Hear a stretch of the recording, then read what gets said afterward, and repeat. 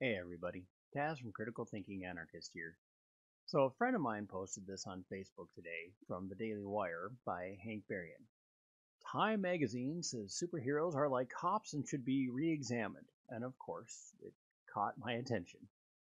So when I started going down, I noticed they linked the original, and I'll get to that in a minute.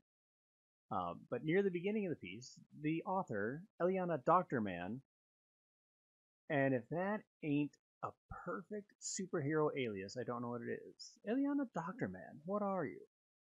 I'm a caped surgeon in my spare time. So argues that on-screen portrayals of police are too often positive, writing legal procedurals and shoot 'em up action movies have long presented a skewed perception of the justice system in America. And I'm going with the wrong voice in this, but too bad. In which the police are almost always positioned as the good guys. These good cop narratives are rarely balanced out with stories of systemic racism in the criminal justice system. The bad guys they pursue are often people of color, their characters undeveloped beyond their criminality. Jesus fuck. Seriously.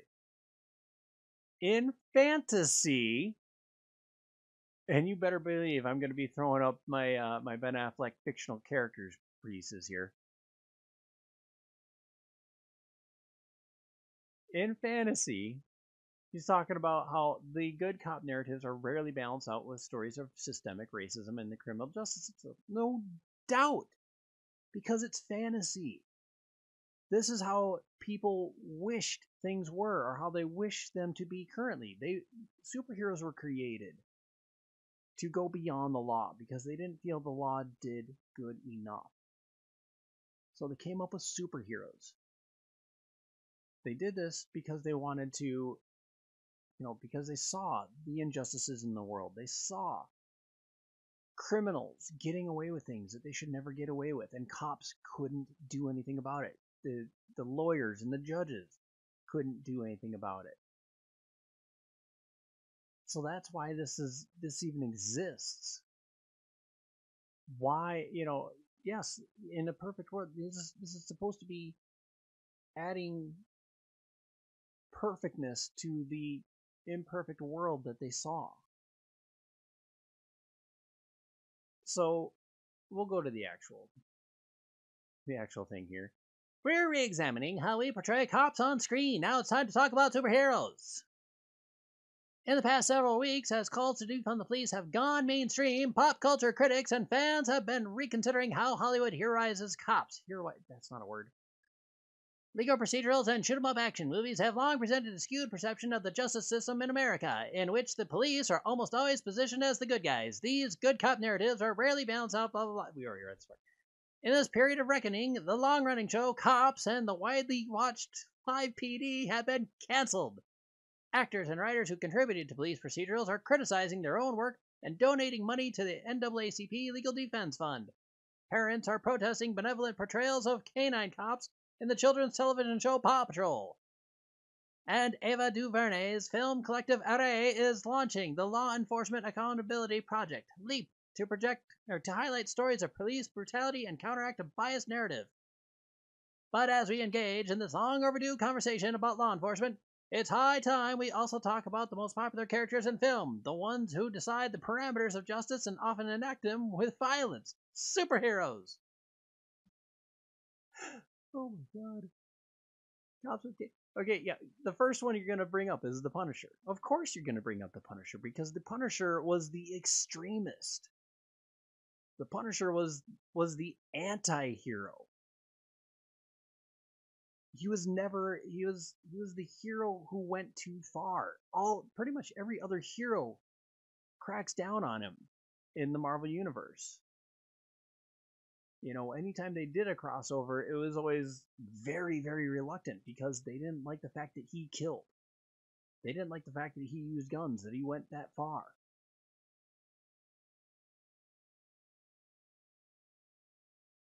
But anyway,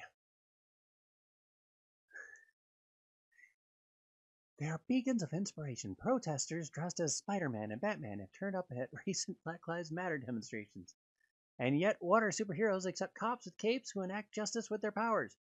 Batman has no powers except for intelligence and money. He is actually technically not a superhero, he's just a hero. Spider-Man, yes, is a superhero. He was bit by a radioactive spider and uses his powers, but again, he is probably the most non-violent of all the mainstream superheroes. Because whenever possible, he pretty much just uses his webbing to trap the bad people.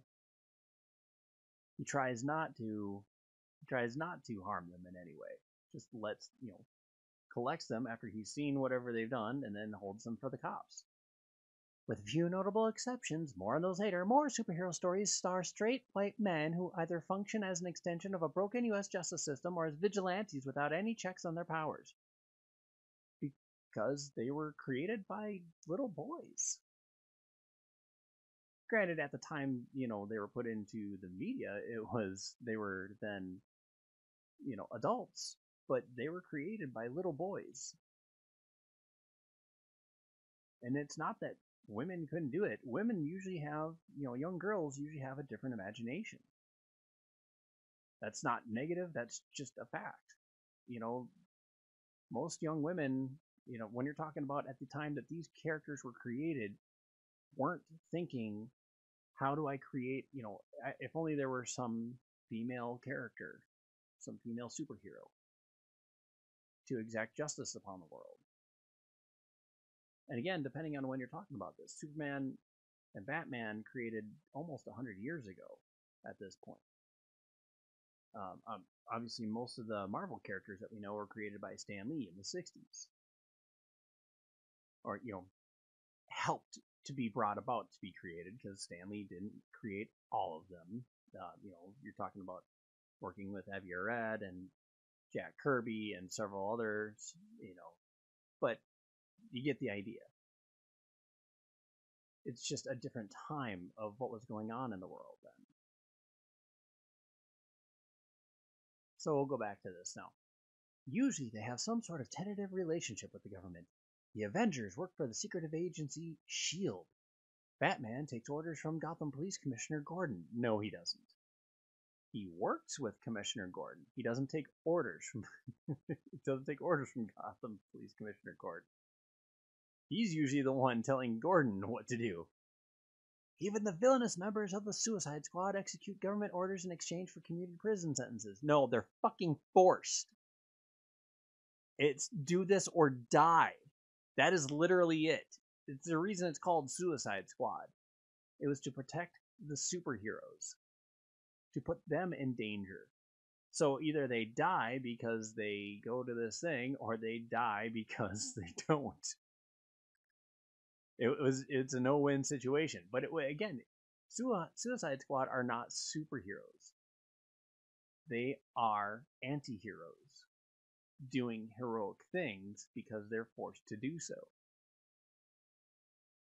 And even when superheroes function outside the justice system, they're sometimes idolized by police because they are able to skirt the law to get the job done. Yes, that's the point.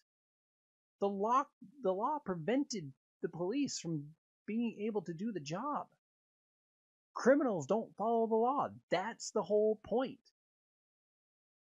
When one side is bound by rules and the other side isn't, who's going to win? People saw injustice in the world.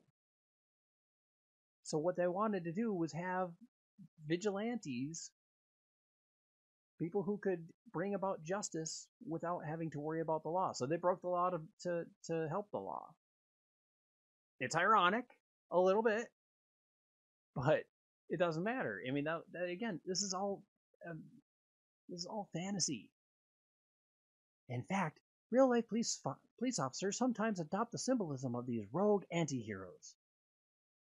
The Punisher, a brutal vigilante introduced in the 1974 Spider-Man comic, who also starred in a 2017 Netflix series, has become an emblem for some cops and soldiers, to the point where Marvel felt the need to address this idolatry in the pages of its comics. In a 2019 story, a group of police fanboys run up to the Punisher and say, "We believe in you!" One shows off a Punisher skull sticker on his car. The Punisher rips the sticker off and says, "We're not the same. You took an oath to uphold the law. You help people. I gave that up a long time ago. You don't do what I do. Nobody does. Another cop replies, like it or not, you started something. You showed us how it's done. It's fictional! Yes, I am sure there are some cops out there and some soldiers out there who truly do believe in it. And it is going to be literally a handful. Literally. But guess what? That's been going on for millennia. People who have power and who have the ability to hurt people will simply do so because they have the ability.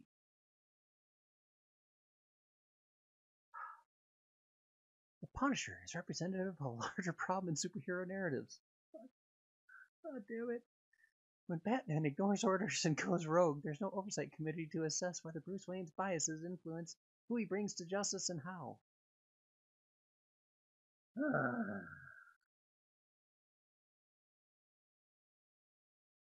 No, but if a real vigilante exists, they would.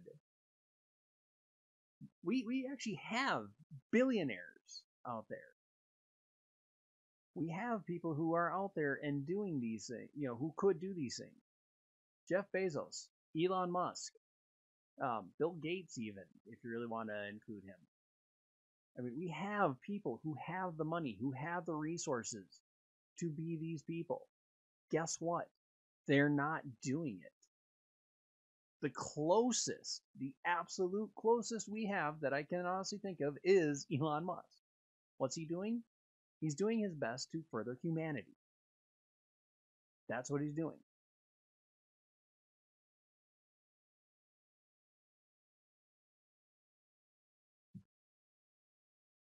Heroes like Iron Man occasionally feel guilt about the casualties they inflict, but ultimately empower themselves again and again to draw those moral lines. Okay. In the real world, meanwhile, tolerance for law enforcement acting with impunity is eroding. Well, yeah, because they're breaking their own rules. And they're doing it to people who are, most of the time, these people are non-violent. It's not like, it's not like these people are going around, it's not like when a cop encounters a gang and has to fight them off because they are attacking him with weapons. And yet, the people that they're going after, they're abusing their power and authority. We don't talk about the ones who literally had guns. We don't talk about the bad people who literally had guns and knives and whatever else, who wielded weapons against the cops and the cops had to defend themselves and take a life. We really don't talk about those. Even the people who are like, even the few times where it has happened in the past year or 2 years, where the cops have gone to somebody's house and they have a knife, they have a weapon, they have a gun, they have that, and people are like, well, they shouldn't have shot him, they should have tased him, they should have done whatever, but we don't talk about those ones. Why? Because 99% of the people in the world are like, sorry, in that particular case, the cops were right. They have to defend themselves. They have to save, they have to do this for the greater good. Either that person is going to attack them or they're going to attack the person who's close to them, who's still in the house with them. The wife, the brother, the mother, the child, whatever it is, the neighbor. So that's why we don't chastise those officers when they're in that situation. We talk about the ones who do this to unarmed people.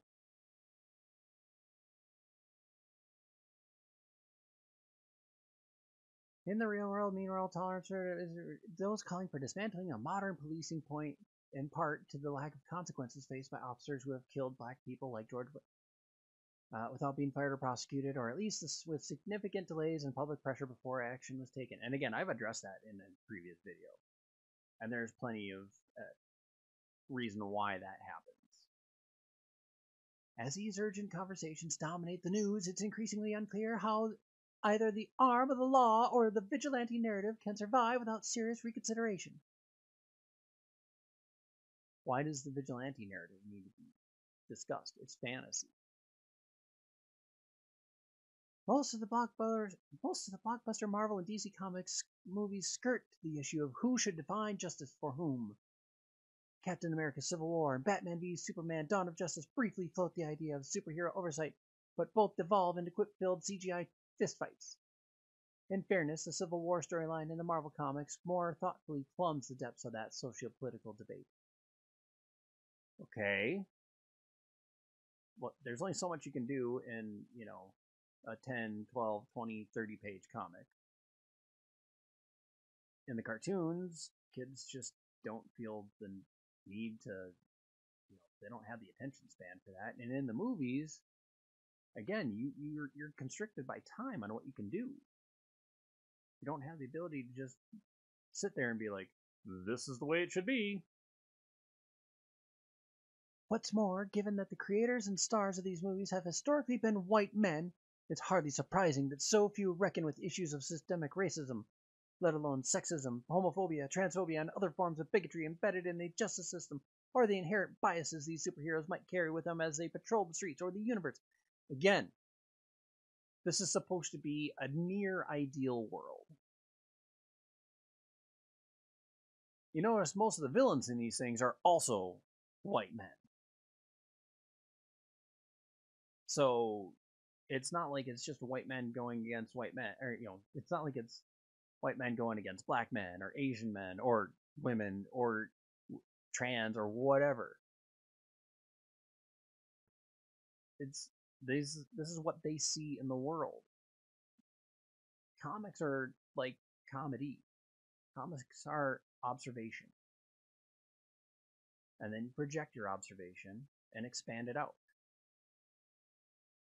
Look at the comics that have tried addressing in large formats sexism, homophobia, transphobia, and other forms of bigotry. In the past 2 years, how have those done? In the past 5 years, how have those done? In the past 10 years, how have those done? They're usually on very limited runs. They usually just get canceled before the story is even done because the sales are so bad.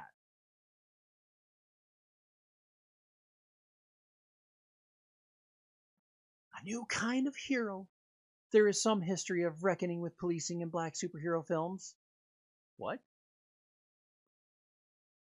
No transition there, outside of the new kind of hero, but okay. Blade, the 1998 Wesley Snipes superhero movie, launched the superhero movie. Boom, we're still in today. Don't get me wrong, I'm not saying Blade didn't do a good job. Didn't quite launch the superhero. Giving Marvel its first box office smash, the movie written and directed by white men. References tensions between black communities and the police. In one scene, 2 cops walk in on Blade fighting what is clearly a monstrous vampire and begin shooting at Blade instead. Blade turns around and asks, "Are you out of your damn mind?" It's played as a throwaway moment, but one that rings true decades on. Marvel announced last year that 2-time Oscar winner, I am so sorry, I'm probably gonna butcher your name, Mahershala Ali will star in Blade reboot. I apologize for that.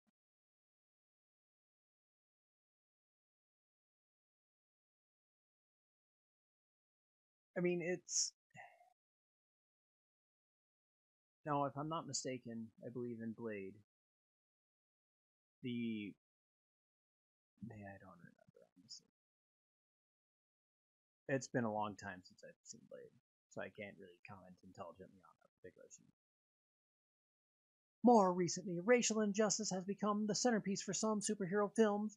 The clearest example of that shift is Black Panther, Ryan Coogler's 2018 superhero movie that takes as its main subject the oppression of BIPOC people worldwide.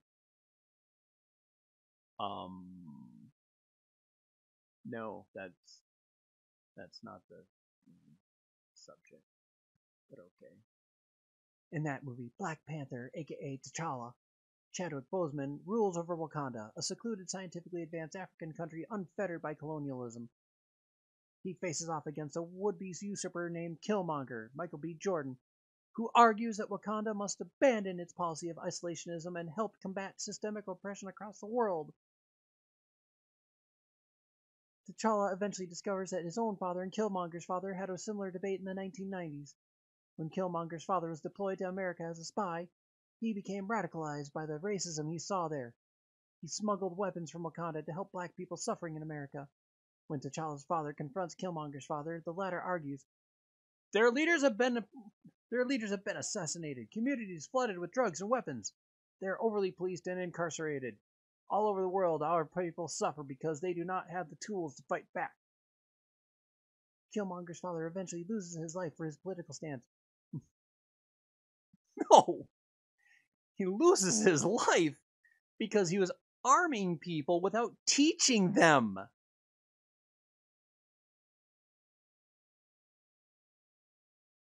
He was starting World War III. That's why he lost his life, not because of a political stance. You can't arm people without teaching them. If they don't know what at that point, all they're doing is just saying eye for an eye. Eye for an eye is not the answer. Kill for kill is not the answer. This woman is arguing that what we should be doing is killing each other to prevent racism. That is the crux of that paragraph right there. And she calls it a political stance. And I apologize for saying this woman, this person. I can't be sure. I shouldn't assume. T'Challa's arc is to realize his nemesis is right. No! That's not his arc. His arc is to realize that the world has caught up. But while they've been educating themselves on the world for the last several hundred years, whatever it's been, I don't remember again. While they've been educating themselves and bettering themselves, the world has fallen into violence. And yes, oppression, but that's not the point. The point is the violence. The point is that T'Challa wants to reach out, educate people, better people, end the violence.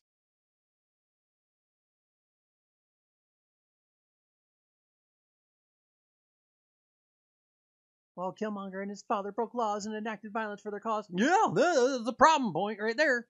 Their conviction that people of color have historically lacked the tools to fight systemic oppression was correct. No. Education is on both sides. T'Challa eventually comes to represent a compromise between these two viewpoints. He uses his relative privilege to empower... Relative privilege? Massive privilege! His country is very rich. They pretend like they're poor.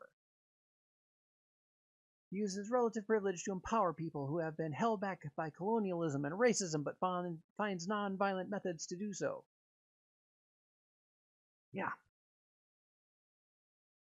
Yep, that was it. At the end of the movie, T'Challa opens a community center in Killmonger's hometown, Oakland. He asks his girlfriend to run a social outreach program for black communities and his tech-savvy sister to head up an education program. The same sorts of community investment that activists calling to redistribute police budgets into social support systems are now calling for. A Black Panther sequel is in the works from Coogler. An audience can expect further exploration of this tension between policing and community support. Good advertisement!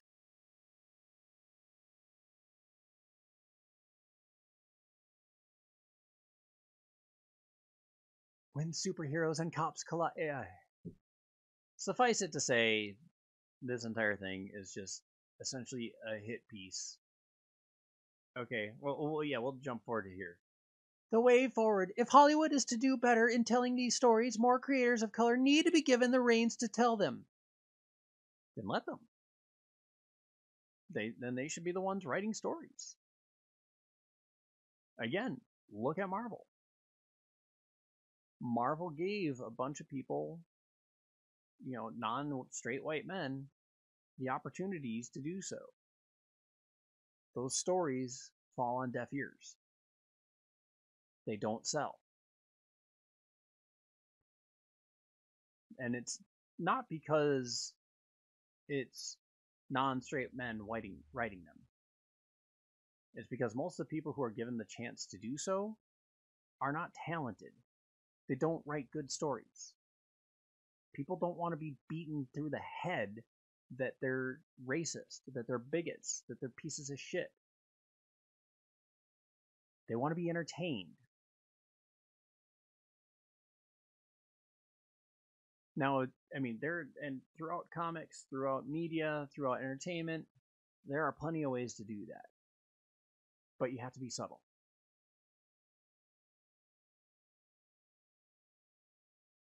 You can't just beat people on the head with it. You have to give them the chance to be entertained by it. If it's not entertaining, then it's not a story worth telling.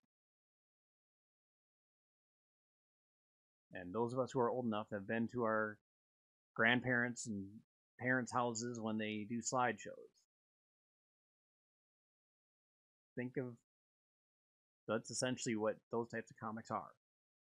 Your grandparents' slideshow.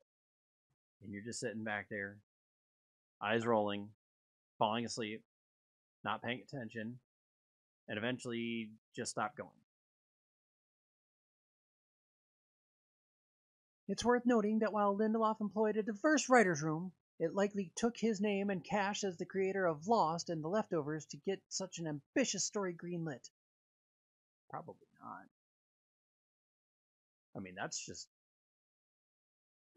That's projection. That's you saying that you think that's what happened. You have no evidence that. Find evidence. Go ahead and throw it out there. Similarly, while the director of Spider-Verse, Peter Ramsey, became the first black man to win an Oscar for animation, Sony initially approached the two white men who ended up producing the film, Lego movie directors Phil Lord and Christopher Miller, with the opportunity to make an animated Spider-Man. Yeah? And? Lord and Miller are great storytellers. And they said, hey, we know somebody who can tell the story better. What's wrong with that? That's talented people hiring a talented person. That's what you want. Writers must also shake the notion that they are bound by the strictures of outdated intellectual property. There's nothing wrong with intellectual property being old. Stories are constantly being rewritten. Shakespeare rewrote Greek tragedies. And those are now several centuries old, and he was writing things that were several hundred to several thousands of years old when he was writing them. He updated them for his time. We do the same thing now. It doesn't matter. You can write it for now. You can write it for the world that we live in right now. These days, few big-budgeted projects move forward unless they are based on existing IP. That's because they're expensive. And people don't like new for some reason. Believe me, most of us wish that there were good, new intellectual properties. It sucks having the same, it sucks having Disney own everything and expanding those universes. It sucks that you've got DC constantly doing the same thing with the DC universe that Marvel does with their universe. It's boring watching the same stories over and over and over again.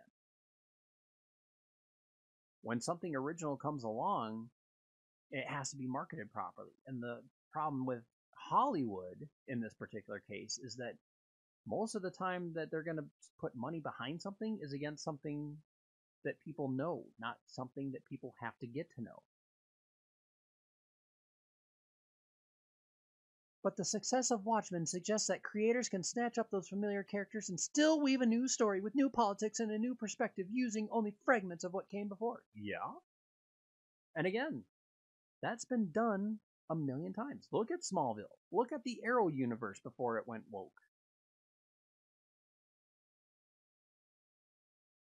Heck, look at Merlin on the BBC. I believe that came to America. That literally took Smallville and rewrote it for medieval times. The creators even said that's exactly what they did. Look at Sherlock Holmes, the current BBC version, the Stephen Moffat. That was a huge success. They took Sir Arthur Conan Doyle's 1800s stories and updated them to 20th century, which is not easy to do. Now, granted, I'm not particularly fond of how he did some of them, but for the most part, they did pretty well.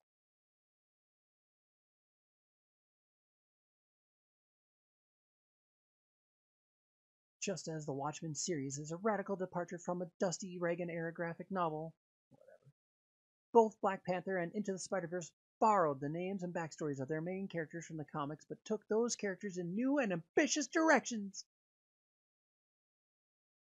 Yeah, it can be done. It's often done. The problem is you need talented people to do it. And when you hire people based solely on their agenda, you sacrifice talent, which is why we don't see better projects coming across. Only when this creative freedom is encouraged and Hollywood offers more opportunities to BIPOC creators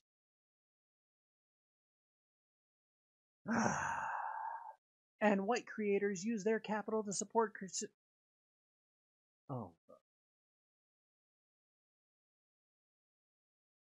In your own statement, you just said white people are better than people of color.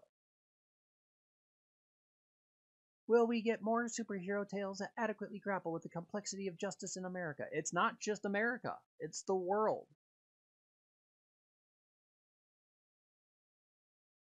Dear God, this went on way longer than I planned on, and I apologize, everybody. So, yeah, that's the world we're living in right now. Somebody who just doesn't get it. Apparently, this is America Must Change on time. And the first thing we're going to be changing is fiction. We need to change our fantasies, people. No longer can we imagine near ideal worlds where the thing that makes it better is someone who is beyond us.